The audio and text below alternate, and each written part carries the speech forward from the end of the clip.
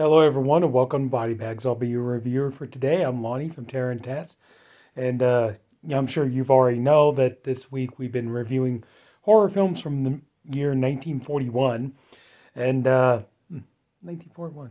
Now I'm interested. Now I'm in the mood to watch that movie, especially after I got done watching this movie because this is a movie I saw years ago. I had watched it one night with I was hanging out with my mom and my dad, and they were watching old movies, and this came on and watched it, and I hadn't seen it for a long time, and then I just picked it up on this 4-pack recently, and the movie I'm reviewing is Dr. Jekyll and Mr. Hyde with Spencer Tracy and Ingrid Bergman and Lana Turner, and I hadn't seen it in a long time, and when I sat down and started watching again, it's like honestly, I didn't really realize how actually disturbing this movie is.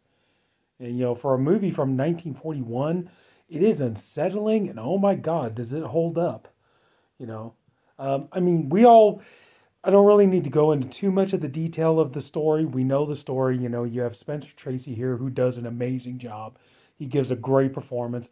I do have to admit, real quick, I just have to say, I think I kind of prefer this version a little bit more than the Frederick March version. I don't know, just to me, that one it was a little unintentionally funny. I'm sorry, but just me, but I need to get that version though. It's like, I have this one, I have the John Barrymore one, I have Edge of Sanity, where Anthony Perkins played Jekyll and Hyde. I even have Jekyll and Hyde Together again, which if you're ever in the mood for, something really, really funny, you get a chance, watch Jekyll and Hyde Together again. As a matter of fact, I think I might want to watch it after watching this movie because, like I said, I hadn't seen this in a long time, and I didn't realize how disturbing this movie really is. But anyway, though, yeah, yeah, but, sorry, just like I said, this movie kind of got to me. I didn't really think it would, but, it's like the scene in Jekyll and Hyde Together again, where you have Elvira, Cassandra Peterson, she's playing a nurse. You can't really see her because she's got the face mask on and stuff. This guy's getting ready to get, cut open. It's just oh, gross. But anyway, of course, based off the book by Robert Louis Stevenson, which, excuse me. This is a pretty lavish production, from 1941, and it's a well done production. I will say, though, it is a loose adaptation of the book, which, I mean, let's face it, back in those days, the 30s, the 40s, and stuff like that, you didn't really get a lot of, movies that would be, when they did an adaptation from a book or whatever, it's like they didn't really, do a very faithful adaptation. They would always take all kinds of liberties and stuff like that. It would only be as time went on that, movies, when they do an adaptation of a book, that they would do a more faithful version of it. But still, this is a very good adaptation. But we know the story, the story of Dr. Jekyll, excuse me, a scientist who's, doing experiments, with the mind and the soul, and he wants to, he's trying to come up with a formula that can, that can kind of segregate the good and the evil in people and things. And, he's trying to, he's trying to tell everybody he wants to do this for the betterment of mankind, but everybody is telling him, don't play God and all this kind of stuff. And, you really should not be experimenting with this stuff, and you really should be, just being a regular doctor and getting ready to get married and have a family and things like this. And, Spencer Tracy playing Dr. Jekyll, and he's very badly wanting to marry his fiancee Beatrix, played by Lana Turner, who, is like, wow, it's like, one thing I will say is like, I can understand the whole, the reason why Lana Turner was considered such a goddess back in the day, and especially Ingrid Bergman and both of them in this movie. It's like, it's not hard to watching this movie. It's not hard to see, why they were considered like such, just like raving beauties and stuff. You actually get some risque kind of moments too. There's like one part in the movie where when he's getting ready to turn into Dr. Jekyll and kind of like a lot of his libidinous fantasies are coming, going through his mind. Like as one, he's fantasizing about himself whipping, like he's on a carriage and he's like whipping horses, but instead of whipping horses, he's whipping Beatrix and Ivy, the character played by, Ingrid Bergman. So anyway, but he does want to marry Beatrix, but her father is, he's kind of an old fuddy-duddy, and he's like wanting them to, really wait, and he's, kind of like threatening, in a way, he's threatening Jekyll to, that he's going to cancel the wedding if Jekyll doesn't give up his experiments and stuff. At one point, Jekyll and his friend, they come across Ivy Peterson, who's a barmaid, and she played by Ingrid Bergman. She's being attacked, and she, Jekyll comforts her. They take her back to her place, and Ivy becomes immediately smitten with Dr. Jekyll, and she thinks, like maybe he could be interested in her, and it's not that he's not interested, but but the thing is, though, it's like with Beatrix, Jekyll, he feels love and wanting and everything else, whereas with Ivy, it's more like he feels more lust. So it's kind of a little bit of a difference there. He's not in love with Ivy. He's not infatuated with her, but he is aroused by her. But with Beatrix, he is aroused by Beatrix and stuff, but he's very much in love with her, and he wants to be with her and marry her and spend the rest of his life with her and things like this. And so at one point, Sir John, Beatrix's father, decides they're going to go and take a trip, and so the trip ends up taking a lot longer than they thought it would. And so Jekyll, he decides he's going to go ahead and work on his experiment, and he takes his formula, and of course we know how the story goes. He transforms into Mr. Hyde, and then he goes and he seeks out Ivy at the bar that she's working at, and he's attacking people in the bar. He ends up getting Ivy fired, and then he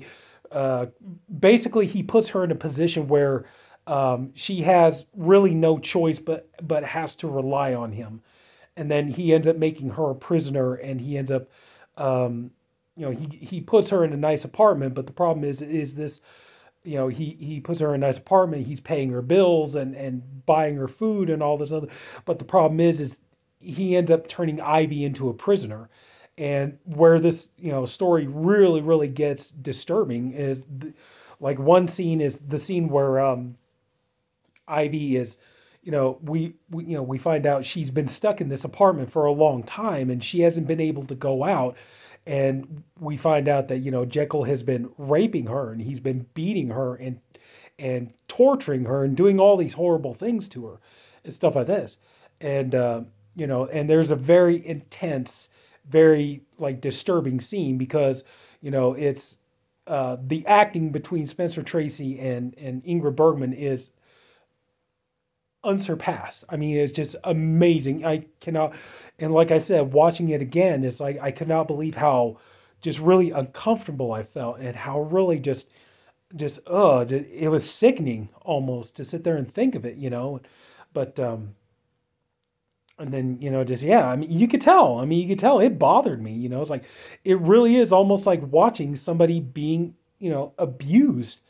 And, it's like nowadays, like this movie, like, yeah, even for 1941, this movie still, it's pretty strong sauce. And so, we find out that Beatrix and her father, they're coming home, and they're going to, he's okayed their marriage.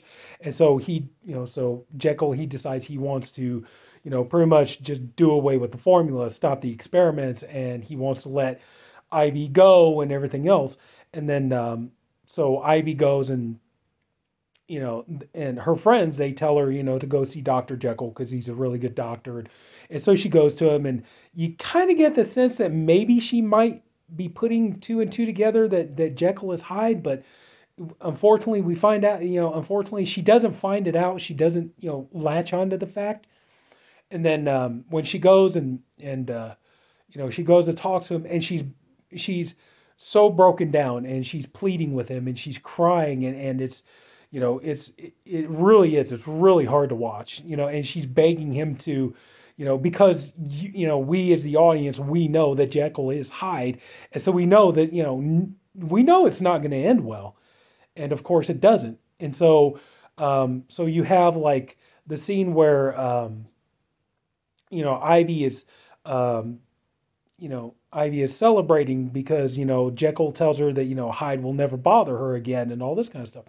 But unfortunately, as we already know in the story goes that eventually, even though Jekyll stops the experiments, it's too late. Now it takes over, and it's, Hyde has taken him over. And so now there's that struggle between good and evil within Jekyll and Hyde, and so the scene where, he goes to, where he turns into Hyde and he goes to see Ivy, and he's terrorizing her and he's getting ready to murder her and stuff.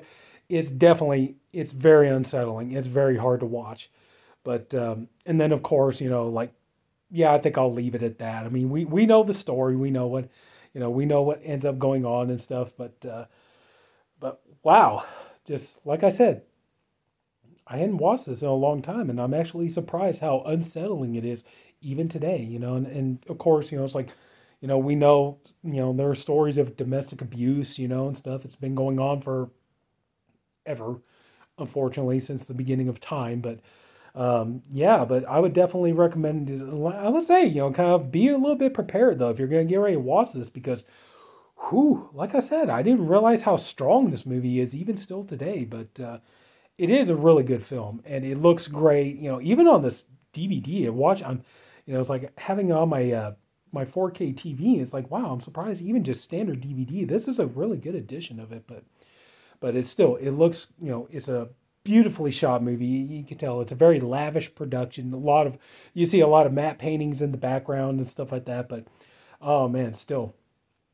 But the acting is great. The cinematography is amazing. Everything else. This is such a well done film, and I would strongly recommend it. But like I said, be ready. It's pretty intense.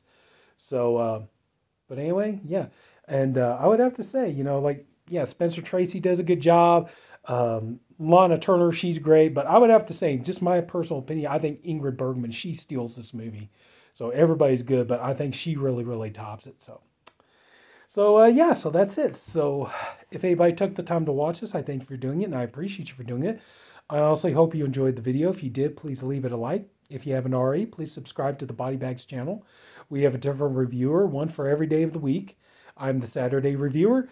We have a different bunch of guys, and everybody's doing really good stuff. And I've said it before, I'll say it again. It's like, I'm really, really happy to be in this group and be part in this company. And, yeah, so that's it. So take care, everybody, and I'll see you later.